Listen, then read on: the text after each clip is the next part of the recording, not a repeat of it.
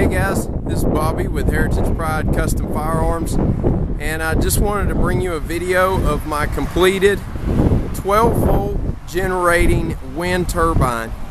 It stands about 8 feet tall, 8.5 feet tall from the ground to the top of the vane, and it's got a 2-foot turbines on it. Got a nice steady frame made out of recycled fence posts, the T-posts like I've got in my garden there. Made those all out of recycled ones. The whole thing is made 99% out of recycled products. The generator that charges is made out of a recycled 12-volt permanent DC magnet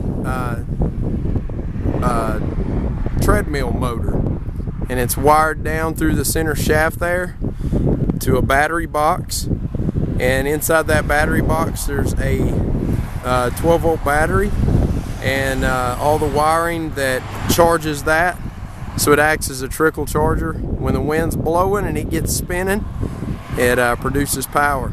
So anyway, it's painted black and blue obviously, and then the frame is silver, and it's all been sanded down and primed and then painted so that it'll last for years and years. So anyway guys, that is pretty much it. Still kind of undecided as to what I'm going to do with it. I don't know if I'm going to keep it, or I may end up putting it up for sale now that it's complete, so that I can move on and build another project. So anyway, if I decide to sell it, you guys will be the first to know. So anyway guys, until next time, get out there, shoot some guns, be safe, most importantly, have fun.